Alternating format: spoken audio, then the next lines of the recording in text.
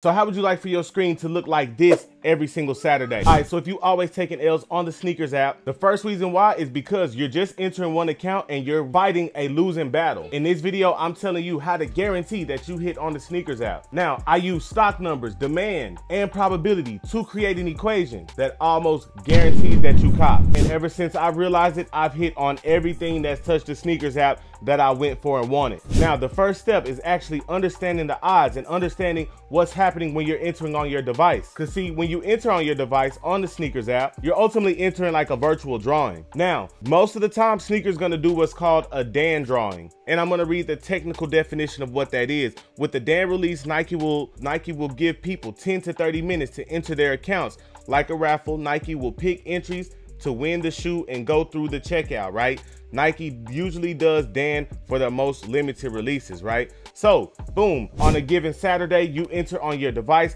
and then you wait for your L to come, right? But here's the biggest problem with that. When you enter in one account, depending on the hype, depending on the demand, a lot of the times, bro, especially if it's something hype, your chances are well below 15, well below 10% on hitting this shoe. And here's how I'm getting those numbers. It's simple. Once again, we're talking about the stock, we're talking about the demand. How many pairs of shoes versus how many people are going for the shoes. All right, now let's say there's 150K stock on the shoe, right? And let's say 1 million people are entering for them. There's 1 million entries. When you do the math on that, that leaves each account about a 15% chance to win the release. So simply put, when demand is high on a product, that means your chances of copying is extremely low. All right, so take example like the DJ Khaled 5s, right? Stock was actually way lower on those than there was on the actual like lost and founds, right? So technically speaking, the Khaleds were a lot more limited than the lost and founds were, but the demand on that shoe is not even comparable. Or you take the Black Taxi 12s that just recently released, right? There was a good amount of stock for those and there was a little amount of demand for those. So you could probably still right now while you're watching this video, go to the Nike app and get those shoes because demand wasn't there for them. So the only chance that you have to guarantee that you hit on the sneakers app is running multiple accounts. Because like simply put, let's go super limited, right? Let's talk super limited. Let's say a shoe with only 50,000 total stock had about 1 million people, 1 million entries going for it, right? That's comparable to maybe a SB Dunk that comes out, right? On a lot of those drawings, bro, we each have about a 5% chance of copping on those. But I'm gonna tell you, but what I'm about to do is tell you exactly how many accounts you would need that would guarantee that you cop. All right, so your one account, that only gives you like a 5% chance, once again, that we went over, right? Now, let's say you enter 2 accounts, right? Which a lot of people do that. That would give you just about a 10%, a little under a 10% chance to cop. I'm sure you've ran on your girl's account before, ran on one of your kids' account or something, and you missed on both. So on a release like that, 2 accounts isn't even really enough to give yourself a real chance. All right, now let's jump up to 10 accounts, right? 10 accounts would actually do you a little better. 10 accounts would give you a 40% chance of copping on sneakers. Now, there's still a greater chance that you won't cop versus that which you will. However, 40% is a lot better than 5. Now let's move up to 20 accounts. 20 accounts, now you're starting to give yourself a chance because now your chance moves up to about 60% that you hit.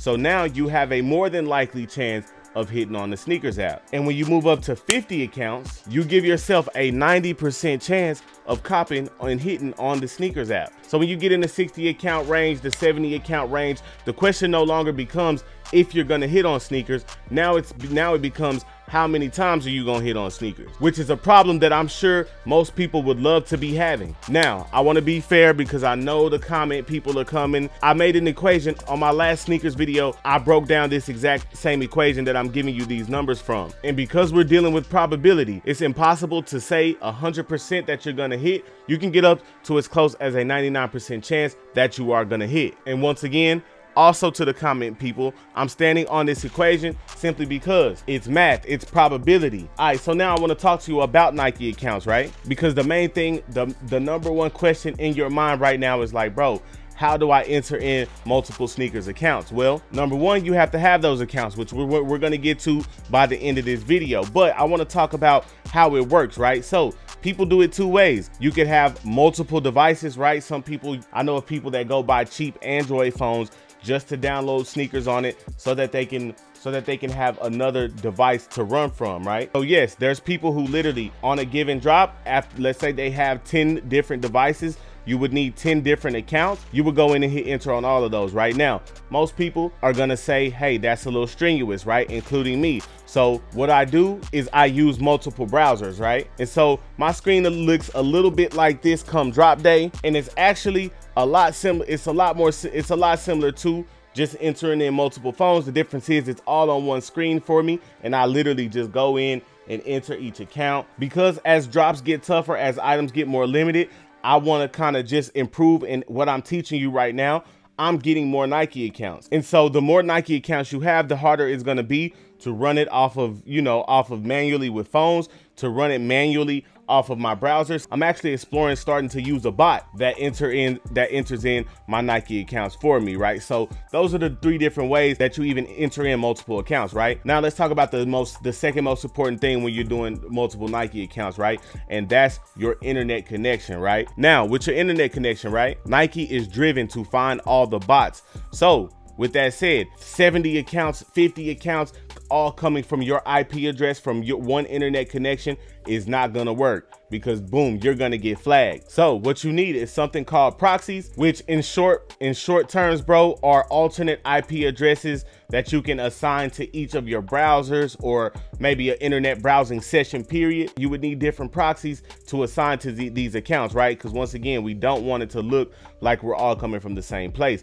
Now, what if you're running manual? What if you're running manual? What if you're not running a bot? You're not even doing the browsers. You just have 2 or 3 accounts and 2 or 3 devices that you want to enter. Well, if you have Wi-Fi at your house, do one on Wi-Fi, right? Then the second one, do it on your mobile data, because what I know is that your IP on both of those isn't going to be the same. And so, if you're having multiple devices, maybe, run a hotspot on one of the devices and share that IP and that connection with another device, and then maybe do 2 on Wi-Fi, 2 on mobile data, and ultimately you just want to stagger that. Now, another thing I was asked was like, bro, don't I need different payment methods? Yes, you do need different payment methods, and honestly, you need as many payment methods as you have accounts. Now, I know what you're thinking. You're like, bro, how am I supposed to get 50 debit cards? Well, there are a lot of virtual credit card providers out there. Slash is one that I use. I'll have a link below.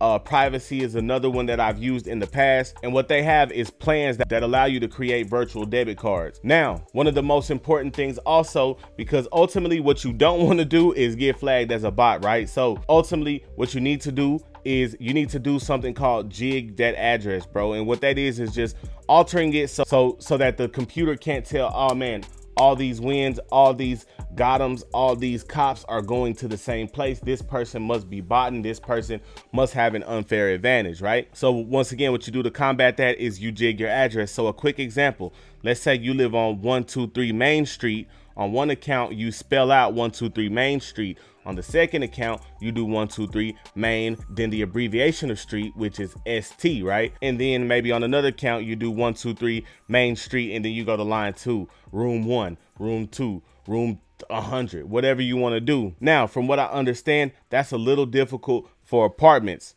And honestly, for me, getting deliveries in apartments had always kind of been janky. What I would ultimately advise you to do if you lived in apartments is just do the 123 jig, right? So you could do 123 Main Street, ABC 123 at the end of your address, and then that even alters it to where the computer system does not see that y'all the same person. Now I'm gonna have a link below as well. Join my Discord, bro, because me and my Discord, we're going crazy on this topic, man. I've kind of came to this realization and just really went full throttle at it. And once again, I've been able to hit on everything. So I have a video, bro, where I once again break this equation down step by step, like in depth, so you completely understand it. Man, meet me over in that video, man. Rico gang, I love y'all. Let's get it.